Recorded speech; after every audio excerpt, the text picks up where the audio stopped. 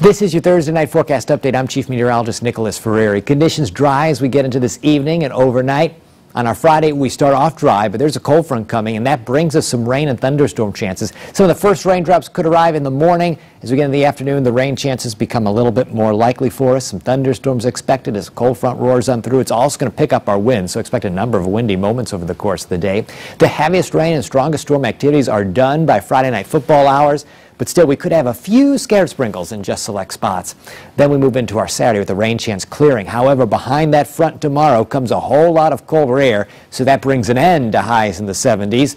After tomorrow's reading in the low 70s, by the weekend, we're talking about a more than 20-degree temperature drop, and we're going to stay with a fall chill in the air for the rest of the 10-day forecast. So 73 our Friday high, Saturday 50, Sunday 50, Monday 52, Tuesday 47, some rain chances both days, Wednesday 50, Thursday 51, on Friday 45, Halloween Saturday 49, a week from Sunday 46.